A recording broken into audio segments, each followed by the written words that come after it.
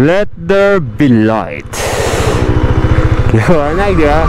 Ang laking difference, di ba?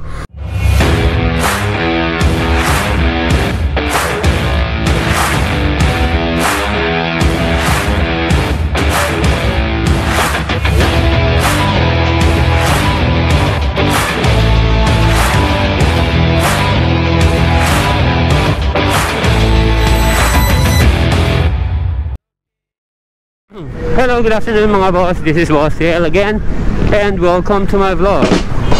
We are going to our sponsor JNATS Motoworkz para kapitan tayo ng mini driving lights para dito kay Basha, our Duke 390. So if you can remember last time nung nag SLEX run tayo on New Year's Day, one thing that we have found out, mahina ang ilaw ni Duke 390 sa expressways during night time. Mahirap makita yung kalsada with the stock headlight. Although it is already LED, looks to be hindi siya sapat para to light up the road ahead. That is why we are installing auxiliary lights, mini driving lights dito sa ating Duke 390, sponsored by yours truly, Boss Jeff of JNATS Motoworkz. So today we will be going to his shop sa North Caloocan. We just got off from KTM Quezon Avenue for our first PMS, so it's just 1,017 kilometers yung tinakbo niya. And after that, we'll go on with the next upgrade. So this will be the first upgrade for this bike, installing the auxiliary lights. Wow naman! Alright? Wow. So see you when I get there.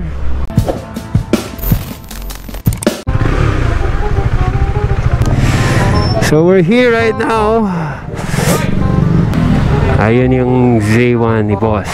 Sa kanya natin to. Ano ka nasisira, ulo? Yes, naka-o din sa gid, oh.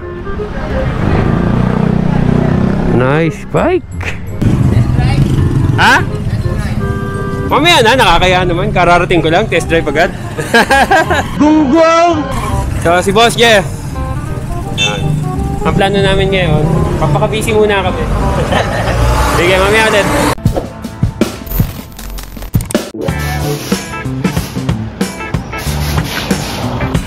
So yun, pinasok na. Okay, Maki, ikaw ba na? Ikaw ba ka gagawa? Ito kami ni Boss Nigel. Gano'n. So, ito yung driving lights na kinabit natin. Kaya Maki, anong ano to? Anong brand to? L6D2 version 3. Bali, meron po siyang separate ng white and yellow, tsaka pwede rin po siya ng sabay. So again guys, ang panalo dito sa JNATS actually talaga is yung wiring. Kuya Maki ang magiging electrician natin. Okay, Maki? Yes po. So yun mga boss, nandito tayo sa JNATS Motoworkz. As I mentioned earlier, so kinakapitan ng mini driving lights yung ating KTM. So if you're interested going here to JNATS,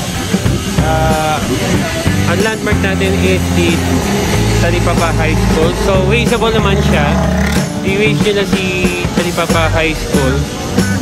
Just walking distance lang yung shop ni Boss Jeff, JNATS Motoworkz.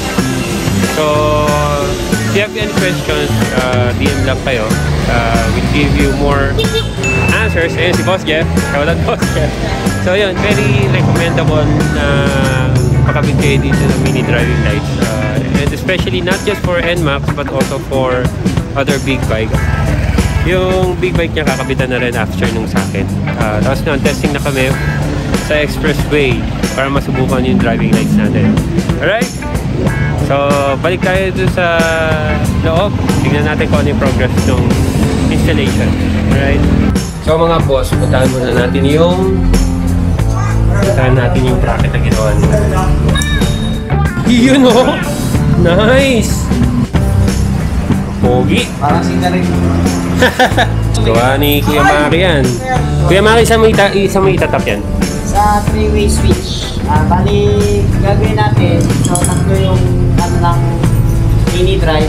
Merong white, yellow, tsaka patong. Ano yung patong? Yung magsasabay yung white tsaka yellow. Ah, talaga? So, ang gagawin natin, papatay natin yung ano, yung ilaw. So, kunyari, naka-low beam ka ng white. So, pag trigger mo ulit, pag high beam mo, magsasabay na sila. Hindi naman ma-overload yun. Hindi naman. Kasi yung white, ano lang, 20 yan, 20 watts. Pag nag-ay ka, nakapatay mo, diba? Ganun din. Pero pwede siyang so tig 20 yun? Tig 20 yung... talaga? Then liwanag na ng expressway niyan. Ano sa version 3 lang available yung ganun? Okay. Walang splice ng wire. Actually, yun yung kinakatakot ko pag mag-i-splice ng wire. walang splice. Yung output na ito, papakita natin mamaya. Tapos mamaya, itetest natin mamayang gabi. Wow! Yun! So, yun nga, as I was saying, the version 3, mangyari niyan, there is also an option na magsasabay yung dim light tsaka yung bright, yung white tsaka yellow magsasabay. Total of 45 watts o 40 watts? 40 watts. 40 watts. Kasi before, pag dim ka, white lang yun, that's 20 watts. Tapos yung bright nun is the yellow light, which is another 20 watts. Ito, yung option with the version 3, sasabay sila, magiging 40 watts in total. Mas maliwanag yun sa daan. Tama ba, Boss JNATS? So, yun, pagkatapos nito, testing natin. Then, if you have any questions, DM me. I'll try to give you as much answer as I can. Pero yun nga, all this from JNATS Motoworkz. So, I'll give you more details later pag natapos. Okay?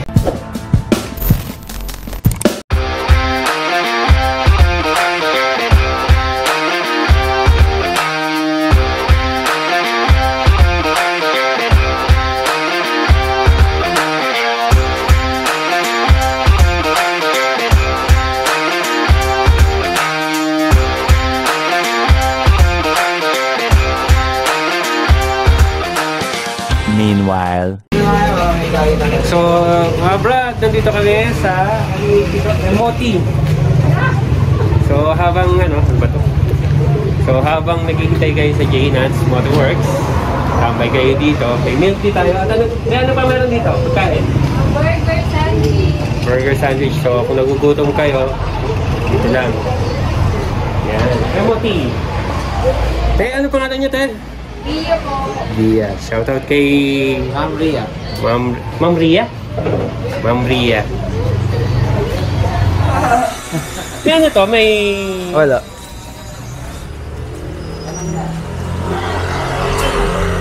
Ayan, si BossTL. Test drive. Paanin mo natin, papasa. Tangina, bigat ah. Pwede mo na rin.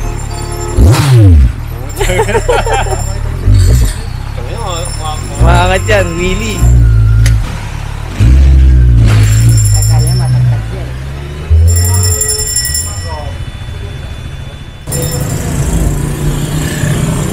Yun.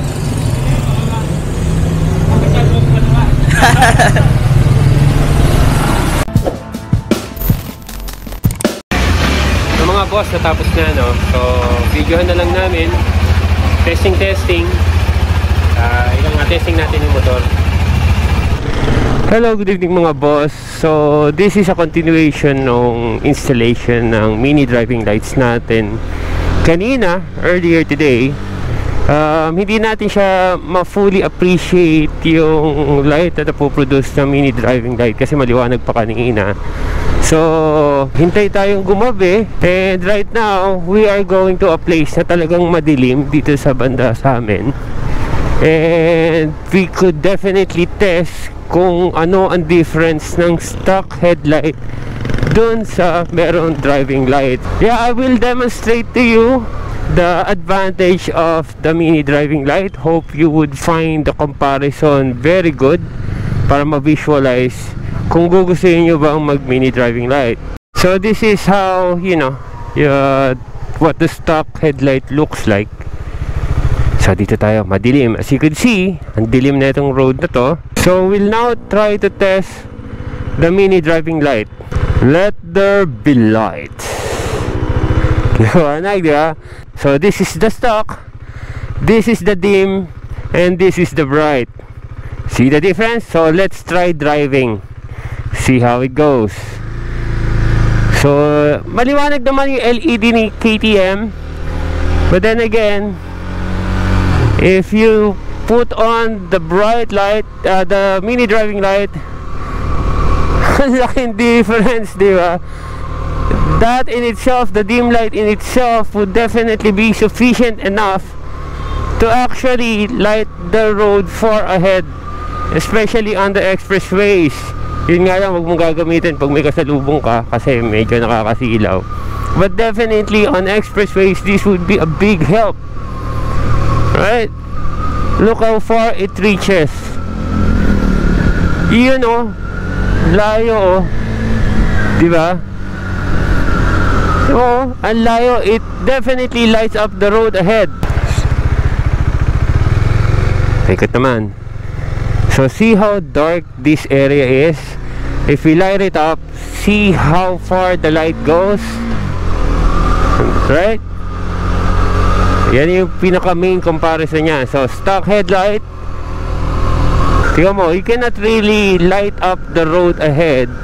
Pero with the mini driving lights, see, especially pag ginawa mo ng bright. Teka, dito natin, i-bright natin dito. May kotse. Dito, pag bin-bright mo, this is the dim and this is the bright. Liwanag. Okay? So, I hope this demonstration clearly visualized the advantage of putting in mini driving lights on your Duke 390. Okay? This would be very useful when driving at night on expressways, especially on roads that doesn't have any street lights. So guys, ayun, maraming salamat sa ating sponsor. Shout out kay Boss JNATS. So I guess I'll end the vlog here. Thank you guys for watching. If you're new to my channel, please do subscribe to BossTL PH and click that notification bell to be notified of our new uploads. Alright? So, stay awesome, stay safe, bye for now.